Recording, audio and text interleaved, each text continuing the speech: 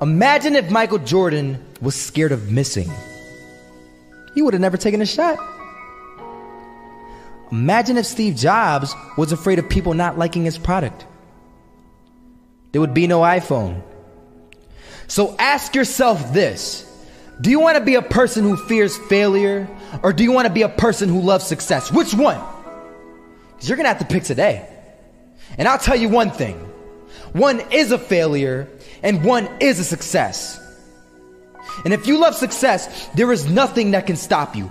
All those negative things people say will mean nothing. They're going to talk about how only 1% make it to the top. Big deal. Want to know something else? Only 1% stick with that fitness program long enough to see results. Only 1% of nerds stick with that video game long enough to get good at it. Only 1% of relationships stick it out to the end. That doesn't mean you have a 1% chance. It just means you can't behave like the 99%.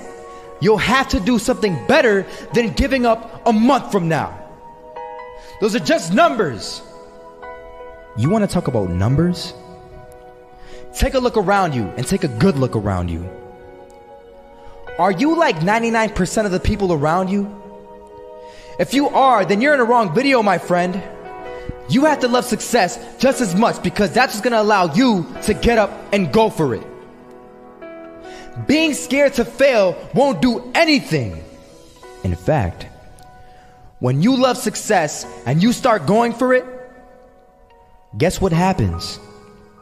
You're going to fail. You're going to fail 10 times, 100 times, maybe even 1,000 times. But that's okay.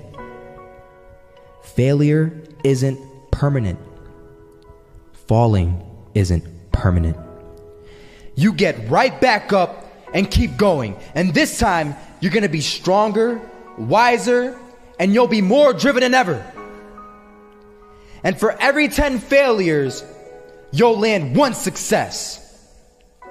You have to love success so much that you're willing to fail 10 times before you can succeed once.